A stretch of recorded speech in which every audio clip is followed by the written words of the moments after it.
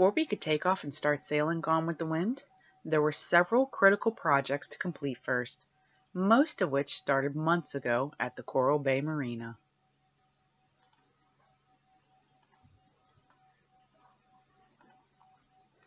We purchased this used mainsail right before we left the Pahokee Marina. Although we sailed from Biscayne Bay to Key Largo with it, we never put the battens in while sailing. While we weren't impressed with the size or shape when we were sailing, we still wanted to inspect the sail and install the battens before we started sailing around. So that didn't work out at all. The battens don't quite fit. We're not sure what's going on and we're missing a piece. So that kind of stinks. It's pretty hot out right now. So since we're defeated, I think we're just going to go swimming instead.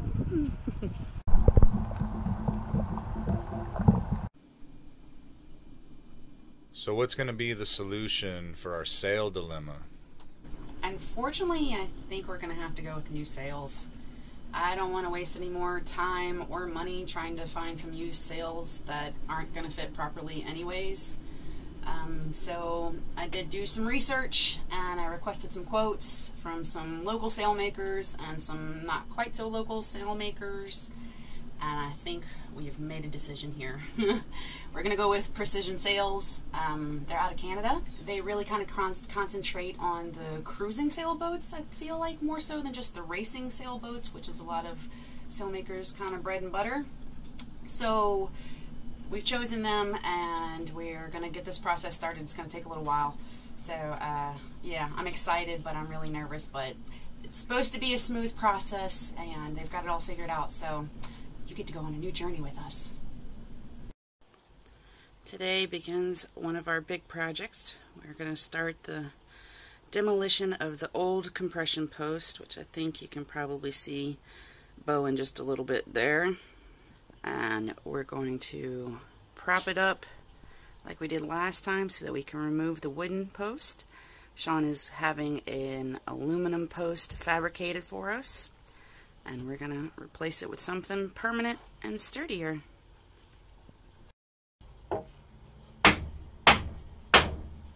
me know when it's getting closer, baby. It's getting closer. Okay. Okay, you're getting real close. Done like an inch or two.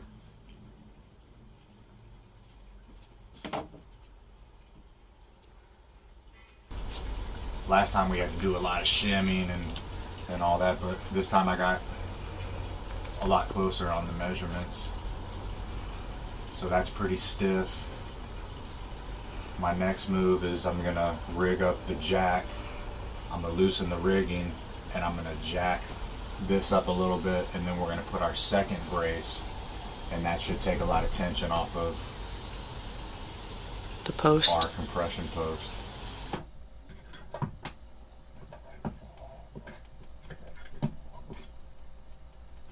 They've been booted from the cabin so we can do repairs.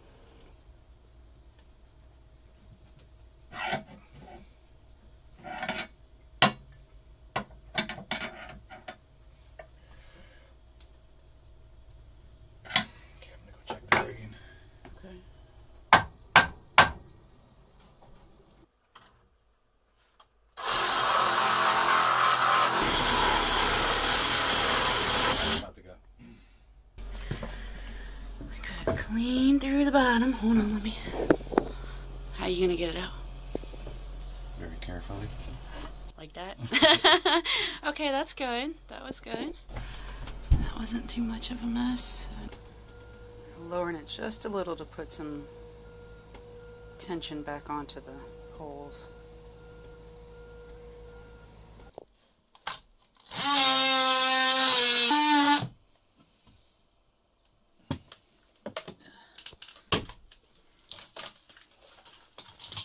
Yeah!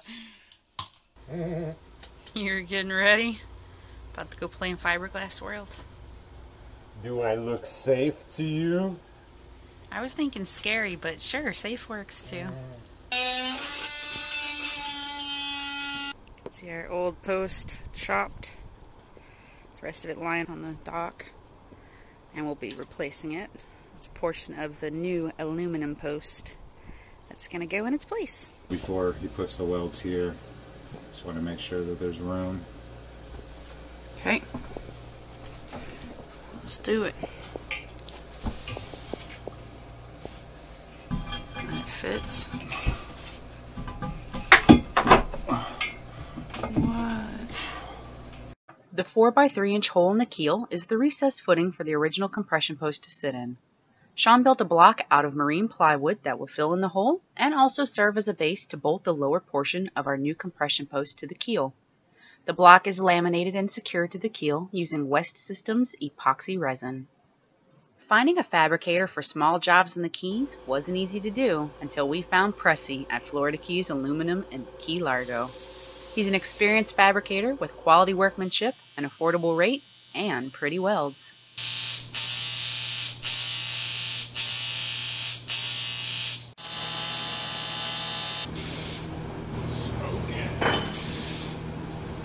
Pretty hot.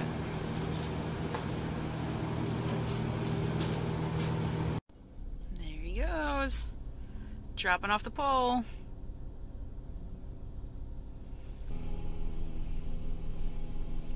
And there we go. Our freshly powder coated post. Yay! That looks nice. Well, this is epoxy thickened, so this will waterproof it, give it strength, make it fully awesome.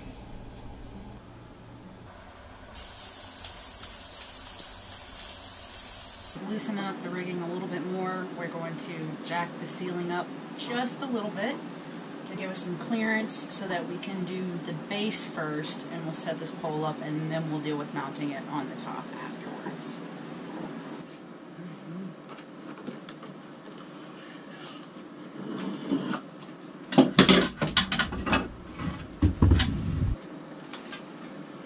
Wait, you're pushing it in there.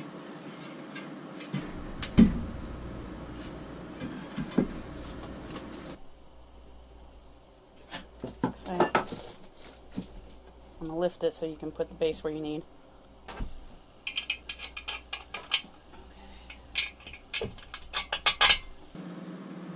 We're loose.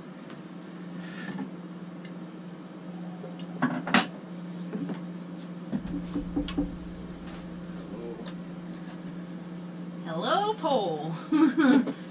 Before the install, we pre-ran the mast to lighting wires inside the aluminum post, so Shawn would have easy access to splice the wires from the mast back to their control switches.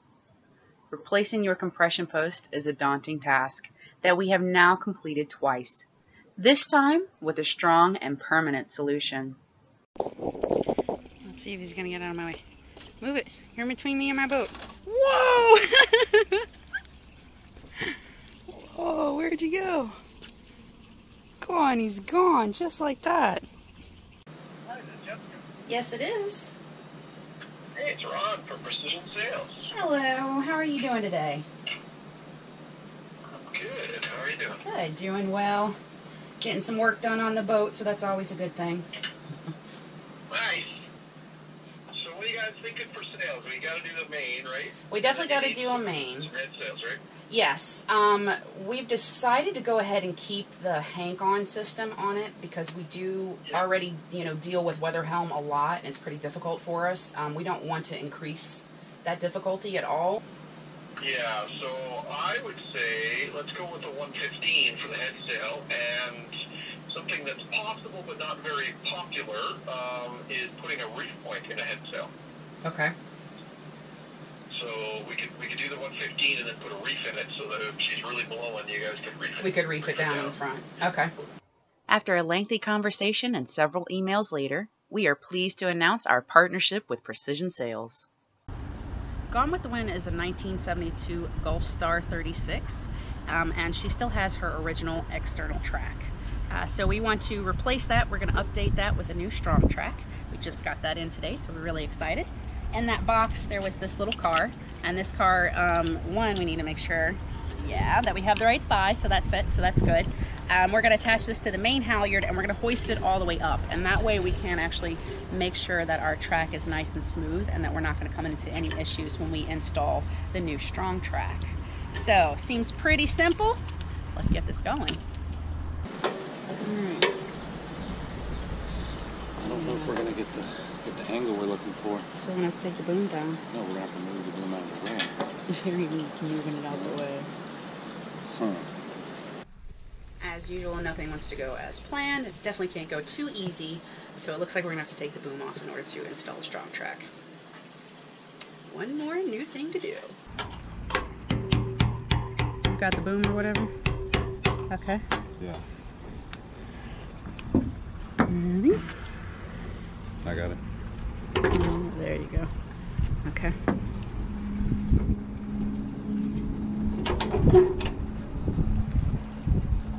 Alright. Now we are boomless. There we go. Man, this thing is in the way.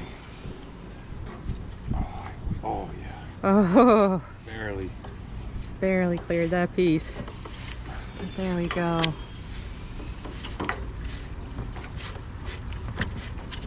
Alright, it's gonna be time to snip. Okay, hold on, let me snip. Let's get past that one. Okay. Alright. That's the last of it. Let's see how close we are, because they do give you extra track usually. Getting up to that top. Keep going. Ours is dead on. What? What? That. I could love that because I don't feel like doing that again. For real. Yay. So normally you would actually probably have to measure a little bit and pull this back down so that you can remove from the top, because it's a little bit extra. They usually give you extra, but Yeah, and since this is somehow- a special molding, you can't cut this, you have to cut from the top. Yeah, this piece here you can't cut from the bottom because of the casting in there and the design.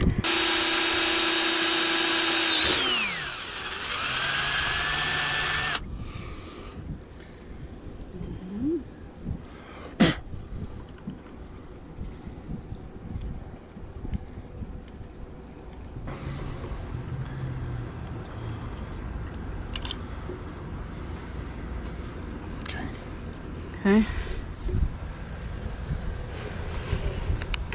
Oh no. Our issue is the self-tapping screws that they provided us with from Tides Marine are not going through our external track very easily. I don't think anybody else really had any issues with that on any of the videos you can find on YouTube, because they all have internal tracks. So I'm not sure if this is something that's just specific to our external track, but we got to figure something else out, or else we're not going to be able to secure the track to the mast. Yeah.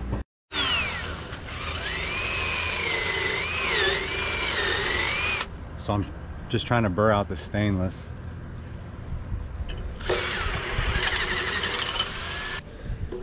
So although it's Sunday, West Marine was open. All right. So I got some high dollar hardware, but at least we got it. Okay.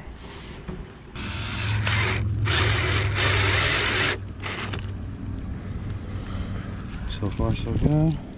Yeah, we got bite in there. There are a total of 2 screws securing the track in place.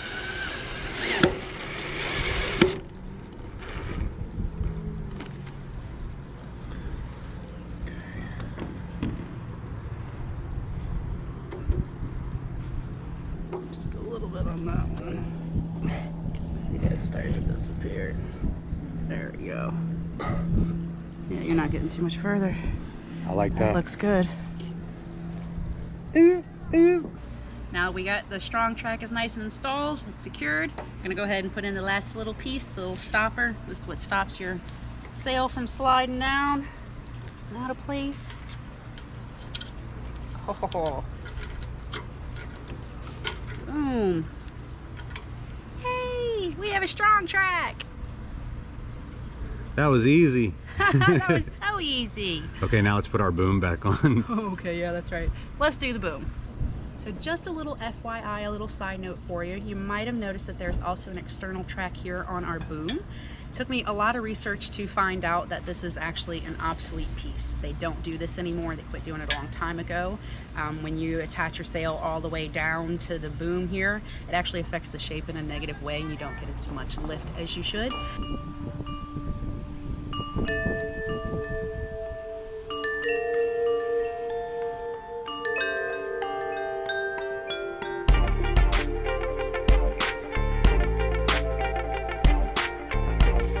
In the process of examining what's going on with the boom and the mast, we came to realize that our boom is not configured appropriately. So before we can even take any measurements, we now have to reconfigure this. This boom stay should be attached actually to this piece here. You can see there's two of them.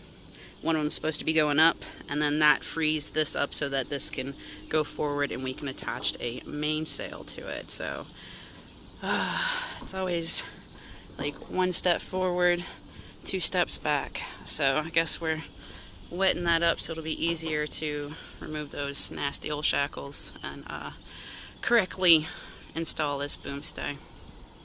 Because we're going to loosen this so we can get some action on this, and then I'm going to take these down. I'm going to support the boom with the halyard to raise the main. Just rig it up right here. I'm gonna hide out the sun. That was easier than I thought it was going to be. Oh, well, that's good. Hopefully this other one comes off as gnarly sucker.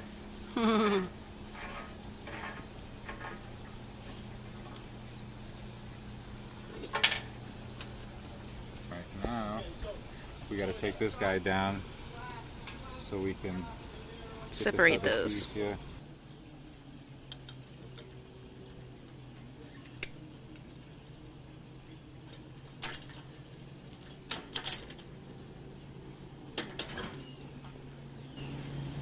It's like pulling teeth.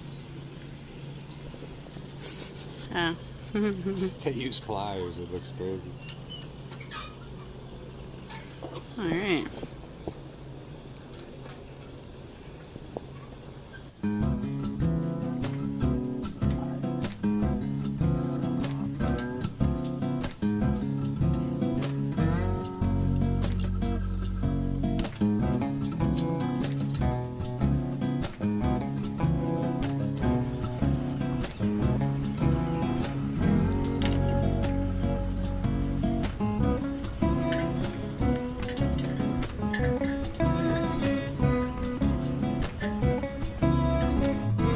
Now that's a better configuration.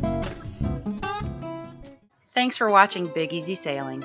If you've made it this far, please go ahead and give us a like. Your support helps our channel grow. And if you'd like to give us some extra support, consider becoming a crew member on Patreon. Speaking of crew members, we want to give a huge shout out to the Big Easy Sailing crew. Your continued support keeps these videos rolling. A special thanks goes out to our new partner, Precision Sails. We're excited to share our experience getting new sails made for Gone with the Wind. If you'd like to keep current with our adventures, check out our Instagram and Facebook pages. Don't miss out on our next video as we finish up some critical projects and complete the process of ordering new sails. Thanks, y'all! I knew you were gonna bite off that. You're so gross.